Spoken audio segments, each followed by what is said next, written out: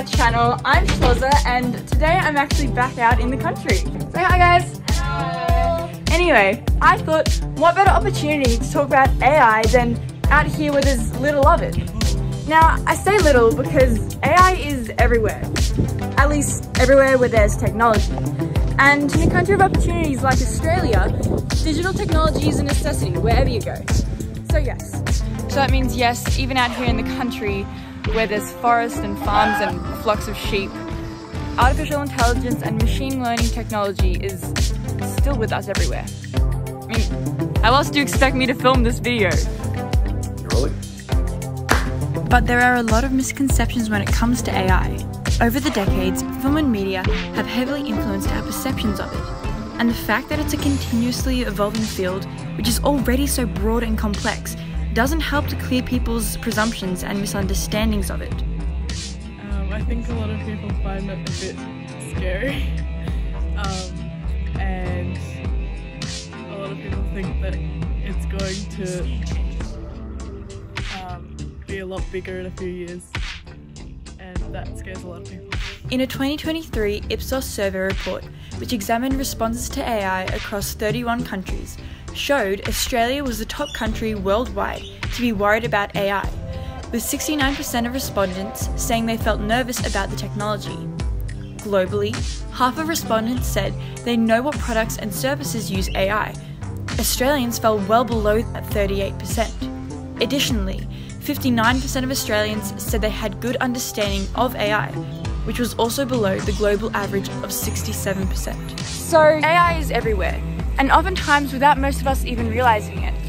Every day we unknowingly encounter AI, whether that be through email filtering, maps and GPS, social media recommendations, and even facial recognition to unlock our phones. But now we're seeing, or more like realizing, that AI and automation is becoming more and more widespread throughout society. You can already see this happening down at local supermarkets, where they're replacing cashier conveyor belts with automated self-serving checkouts, which is a lot quicker for us and more profitable for businesses.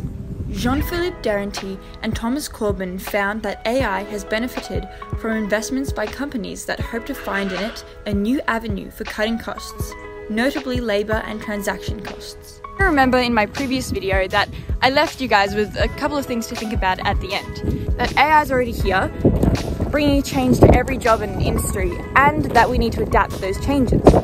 Continuing on this line of thought, one thing we need to realise is that jobs have always been changing.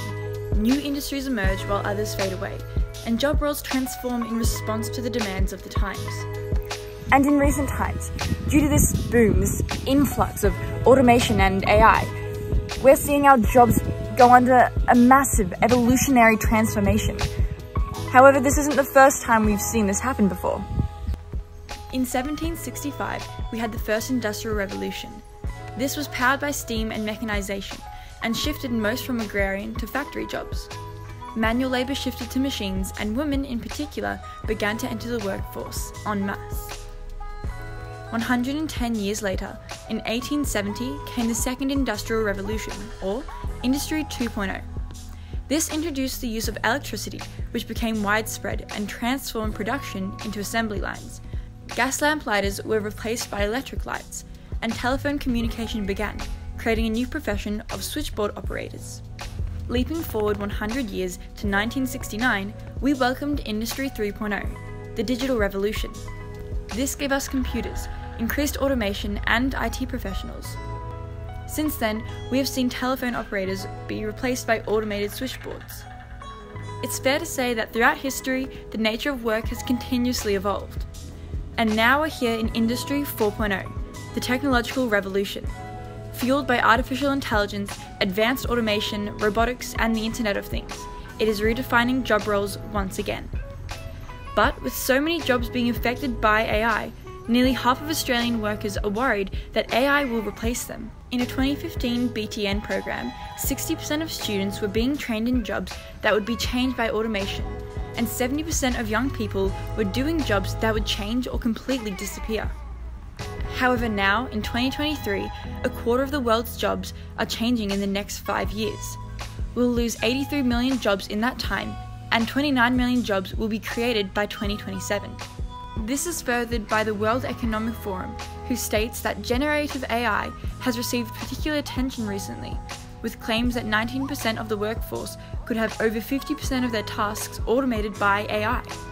As technology clearly continues to reshape industries and the global economy, adaptability and continuous learning have become essential skills in navigating this rapidly changing job landscape. Changes in technology are the resulting changes in the workforce. The truth is that AI represents an extension of technological changes that have been accelerating since the first Industrial Revolution.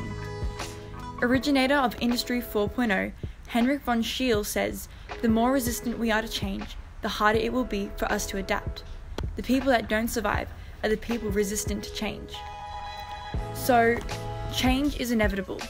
Resisting change will not prevent it happening, and we are far best to be adopting and adapting technology to our favour. There guys, thanks for watching this video.